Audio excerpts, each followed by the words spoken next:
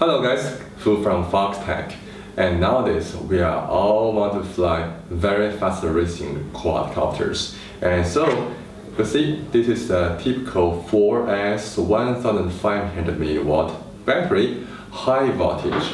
So you need a high voltage charger to perfectly charge this kind of battery. So the high voltage battery can give your racing quad more power and make it very fast, or you can do very crazy movement with this battery. So talking about the charger, now today I'm going to introduce you a new charger from Radiolink, and this is the CB86-PLUS charger, and this features 8 charging ports and here, and 3 working mode: the charging and the storage and discharge. And also this is made of a beautiful aluminum case, and also it's equipped with a full color monitor right here. So you can see all data, including the charging current, including discharging current, for example, and also the power already charged. So all the data you need, you can find on this monitor, which is quite inconvenient. And talking about the input voltage, right here, the input voltage is from 10.5 to 15 watt. So if you want to take it to the field, you must prepare maybe, I think it's a 3S at least, or 4S LiPo, and big capacity, so you can use the big LiPo to charge all the small batteries. Okay, so the charger, the CB86, has 8 balanced charging ports right here. So you can connect 8 this kind of battery to these ports, and it will charge one by one.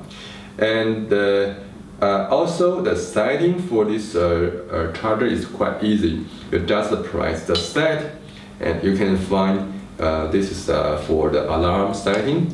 And for the charging time, which is quite important, I want to tell you, the charging time, the default charging time is 0 minute. Actually, if you charge any of the battery, the charging will stop in half an hour. So what you have to do is to set this number as big as possible, and we set to 99 hours, so it will never stop.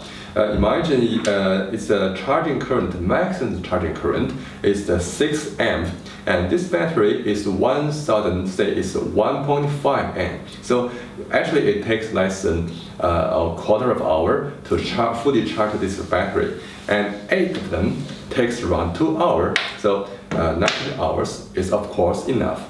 And be careful of this one. Okay, and go to this is the charging type, or a charging method selection spot right here. You can select the cycle charge, discharge, or storage very easily. And the next one is the main charging port, meaning which port of the battery is going to be charged at first.